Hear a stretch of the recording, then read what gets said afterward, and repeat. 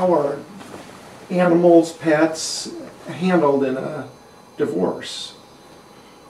And it's an important question because pets are just as important to people as their children. We have such a strong bond with our pets, and I know I do with my border collie that we have. And California has really been a forerunner in creating some laws that protect pets in a divorce case. Unfortunately, isn't the bottom line that pets are treated like personal property? They are people's personal property. They're not treated like children.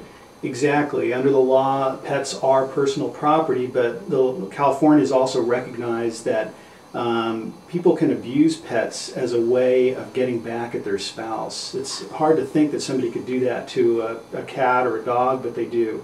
And so California's created some very strict laws on domestic violence that treat the injury to a domestic animal as domestic violence against that other partner, and allow for that abused person or potentially abused person to get custody of the pet to protect that pet and the other party from being abused. I think that is the first legislation in California that directly dealt with pets in a family law context. And it's important because I think that's the beginning of more legislation that's going to recognize that people have a right to their animals and that they're important to their animals. I would say this is not a petty issue.